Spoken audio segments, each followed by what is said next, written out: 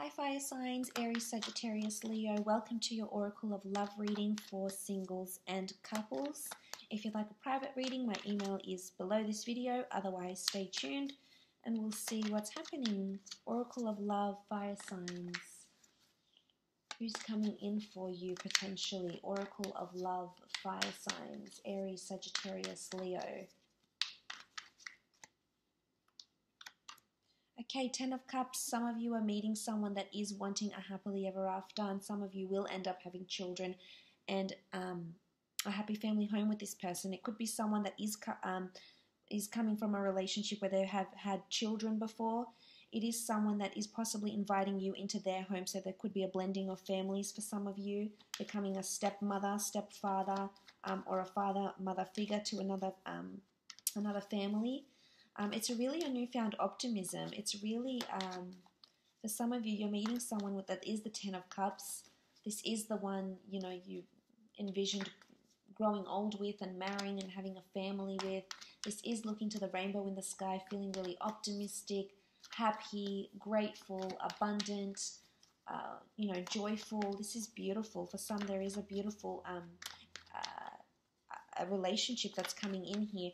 And I think you'll very much get along with their family and fit in with their family very well. It'll almost feel like this family has accepted you with open arms straight from the get-go if you do meet the in-laws and the siblings, etc.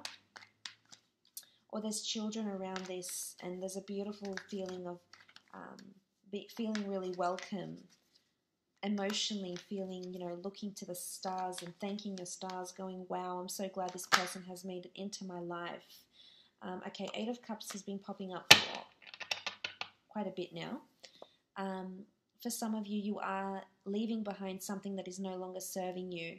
It could be a fling, it could be a past relationship. Some of you are just coming out of this, so this could be after you make that exodus that you meet this person. This could also indicate you meet this person on some sort of journey, whether it's a spiritual journey, a physical journey. It could even be you hiking, being outdoors, being with nature. There's spirituality with the Eight of Cups. But it speaks of a journey, and this could be that this person is in your life journey for quite some time. They'll impact quite heavily on you. So I think for a lot of you, potentially you're with someone that can't offer you the Ten of Cups, and you're leaving, and you will find someone that can make you that commitment and offer. Okay, Ten of Pentacles, again, beautiful card of family, reconciliation. They could have a foreign influence with the Eight of Cups, and you might visit their family in a different city, state, or country. They have a lot of wealth in the family or around them. They could work for a family business. They could work in the travel industry. They could also work with children and families in some capacity, looking after children, teaching children, working as a zookeeper, working with animals as a vet, or a research assistant, or has a family business. But there's this person could have quite a bit of assets too. They might have a lot of siblings or assets coming in around them, whether it's family owned, and they will inherit it later in life.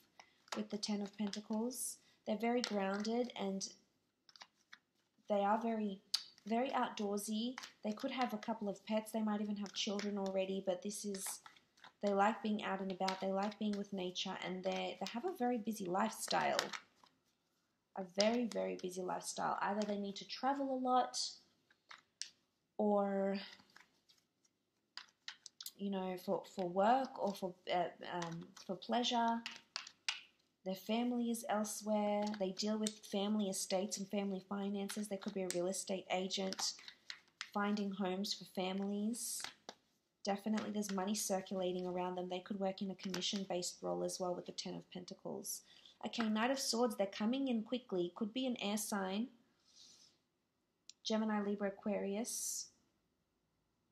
They're coming in quickly. There's an impulse, there's urgency around this person. I feel like there could be a time limit. Or opportunity, something that's timed when you meet.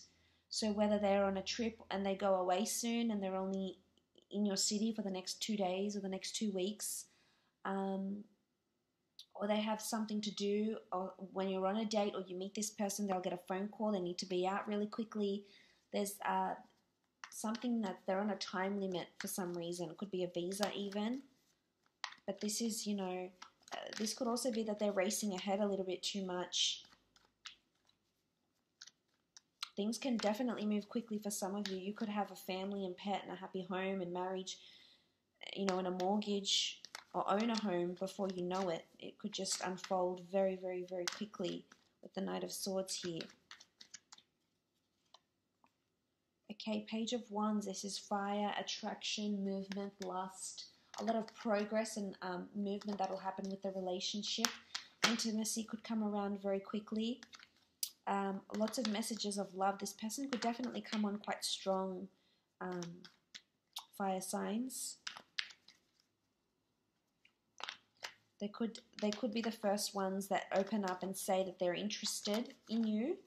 There's definitely the opportunity for you to fall madly and deeply in love with this person, and vice versa. Beautiful connection here. Wow, the Star card. This is a fated person that's coming into your life here with the Star card. Could be an Aquarius. This is the person that's meant for you. This is the person that you're meant to have the happily ever after with. This won't apply to all my viewers out there, so please keep that in mind. It is a general reading for fire signs, for 3 different signs, so keep this in mind. Not all of you are going to be destined to be with an Aquarian that's going to give you a house and children, so, you know, please be mindful of that. But for the Star card, the most part is about healing. There is healing taking place. There's also someone that's destined to be with you, someone that could be very spiritual, someone that's interested in astrology maybe. But this is beautiful. It's almost like serendipity. There could be a very beautiful coincidental meeting, and it could be very much based on time. It's almost like time is of the essence when you meet, or if you have already met.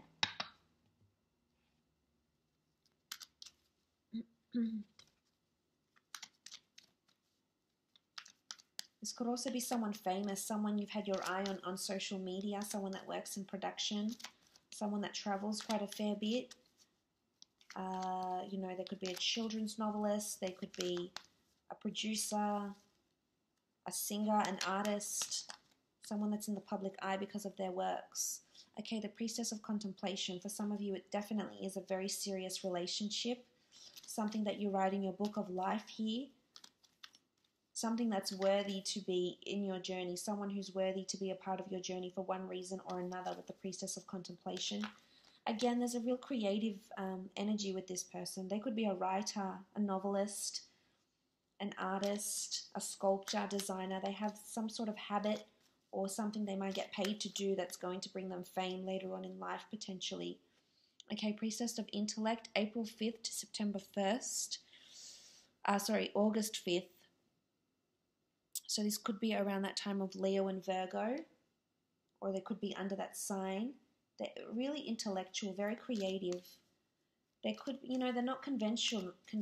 There's something really hipster or something really different about them that will definitely appeal to you. But they are very bright, they are very intellectual, and they do want to share with you a lot of things and talk to you about a lot of things, and, you know, continue to inspire people, etc., with their intellect. So it's very good. Okay, Priestess of Purity. They do have pure intentions. They're really big on spirituality and healing. Forgiveness. They could be really, really big on forgiveness and honesty, integrity. The dates here, October 28th to November 24th. So October 28th to November 4th, that time of Scorpio. So there could have been secrecy with them, but they're pure now, or they have pure, beautiful intentions for you and where they want this relationship to go. Okay, Priestess of Faith. They're a big believer in faith, whether it's religious faith, spiritual faith, the creation of one's own world, manifestation, the secret, using the law of attraction. I think you're going to have a lot of faith about this person, that this is the one that you want to be with, that you want to end up with. You know, they could be very set in their ways. They could have great, beautiful values and morals.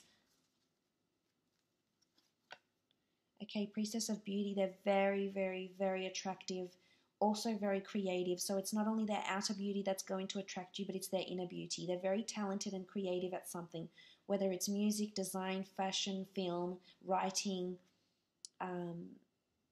composing, designing, sculpting. They have a creative talent. They could be a musician. And we have the phases of the moon here, so they do follow the phases of the moon in astrology.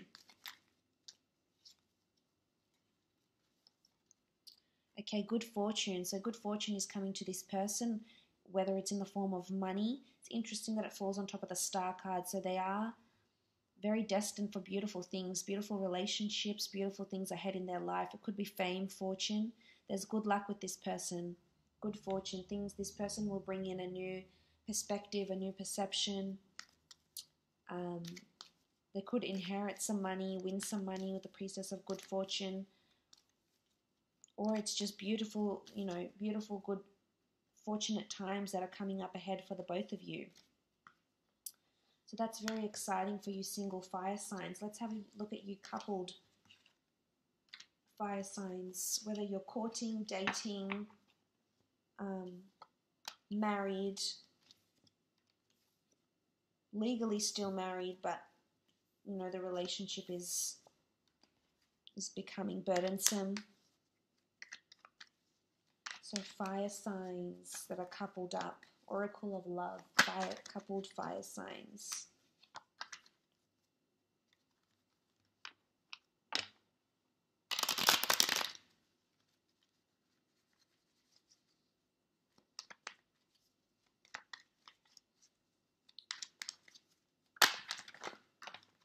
Okay, you've had a couple of cards flip over. Knight of Swords, Seven of Wands. Okay, there's defensiveness. There could be a hiccup for some of you fire signs that's coming up. There could also be competition. Someone might show interest in your mate. Someone that's coming in very quickly. There's going to be impulsive decisions that's happening around your relationship here. Could be impulsive buys, impulsive shopping, an impulsive reaction to something, or a confrontation or something that might happen. Whether it's a confrontation within the family or with a friend or with someone that's trying to pursue this person. There could be jealousy and fending someone off or needing to protect them for one reason or another.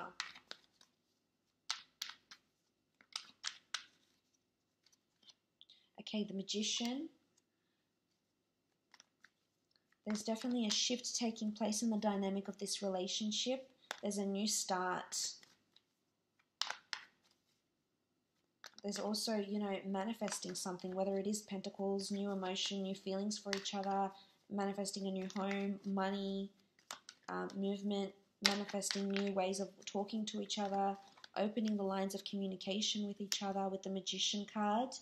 Could be an Aries here, but there's beautiful manifestations with the Magician, but sometimes there's a bit of trickery and deceit, so this could be something that you're defensive over. Something that your significant other may do. It could be over finances. They might have an account that you don't know about or something like this.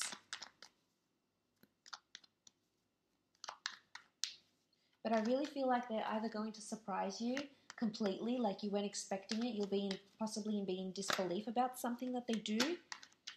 Maybe this is why you might be defensive. It could be over finances. Could also be over competition, but I think it might be a pleasant surprise for some of you. With the Magician, manifesting new things, new changes in your relationship. You do have the Knight of Pentacles as well, so there's an offer that this person is going to make, an offer of finances, money, movement, something within the physical. Could be a nice gift that they get you. It could be an engagement for some of you. Could be in the form of an engagement ring, a promise of commitment, a promise ring. This has been a long time coming, or there's been a lot of steadiness, or this person finally wants to declare, you know, their love for you, wants that exclusivity, wants that commitment. There's a very grounded energy with the Knight of Pentacles. He is very methodical and careful in his approach though, so this might need time to develop into something more. Or there's finances that are coming in from a self-business that your partner or your mate that's self-employed that might really take off. I also have the Queen of Pentacles, beautiful. This is attraction. This is also a large asset that's in your hands. And also being really thankful for your partner. For some of you, you might be welcoming in a new baby, a new asset, a new family member, whether it's, through your own pregnancy or through someone around you, someone that's very close. Queen of Pentacles does rule the physical world, so you're holding something here with the two of you. You can see the Queen of Pentacles and the Knight of Pentacles coming into each other. For some, the relationship that you're in is definitely destined, and you're going to be moving in together, getting engaged, getting married, making those changes, going through those milestones together. You'll be very happy. Beautiful attraction here with the Queen of Pentacles and the Knight of Pentacles. This is seeing physical results. Maybe there's been some sort of jealous episode here, but you'll come out of that.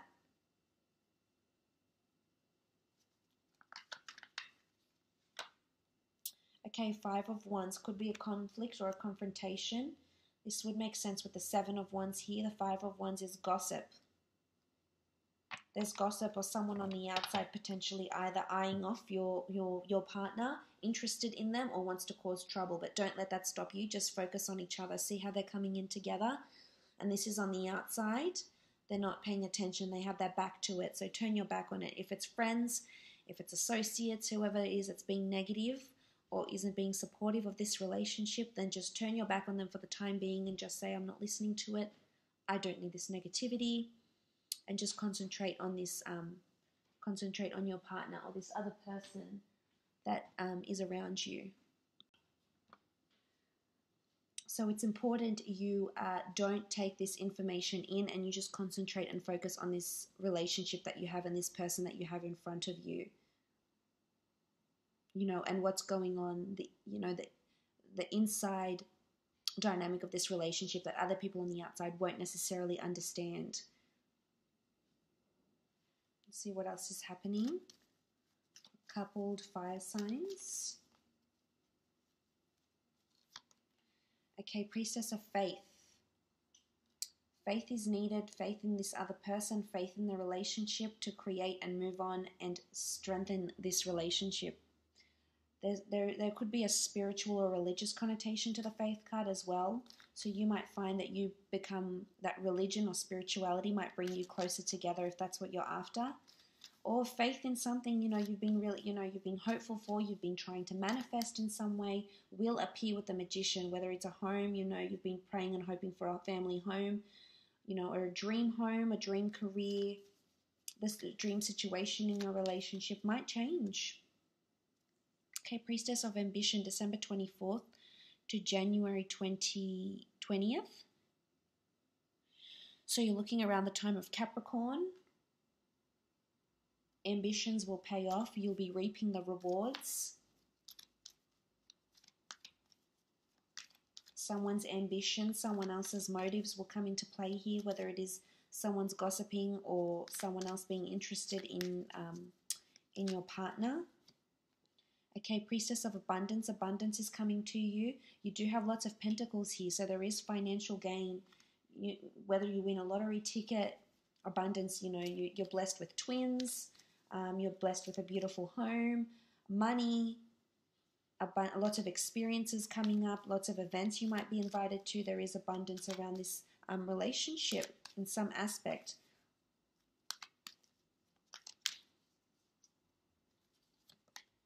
Okay, the Priestess of Wisdom, September 30th to October 27th. Around the time of Libra, Scorpio. Wising up about a situation.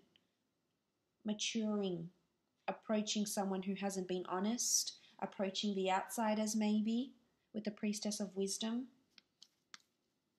receiving advice, seeking solace in someone who can offer you wisdom and advice about this relationship. Could be a parent, an in-law, an older sibling. Wisdom could also be that you're seeking the expertise of someone who is very intellectual about relationships. It could even be a marriage counselor.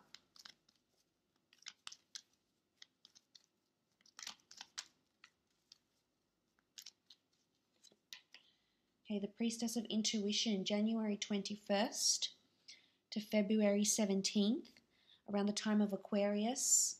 Intuition could be heightened very much so for yourself and your partner, or where this relationship is going. You could be getting an inkling, a premonition, a feeling of some sort.